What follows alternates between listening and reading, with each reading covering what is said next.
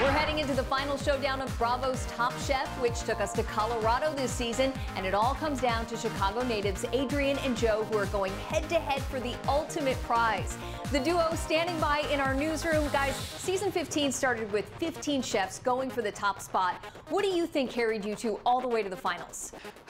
Perseverance. That's what got me through. Being on the bottom was rough, but you can't get so wrapped up in it and get so negative and kind of let it pull you down. So just keeping your head up, doing your work, trying to focus on the challenge, that really helped me get through. Man, Adrienne stole my good answer. I was having fun with it at that point. I felt like that really took me a long way. It took away the stress and I was just cooking my food. Tell us about your strategy going into the final challenge in Aspen. I had zero strategy. It was just give them something exciting, give them something different. I knew that if the flavors and the textures were there, even if the execution wasn't as tight as I wanted it to be, that the flavors would be memorable and stand out. For me, it was just make it about the vegetables.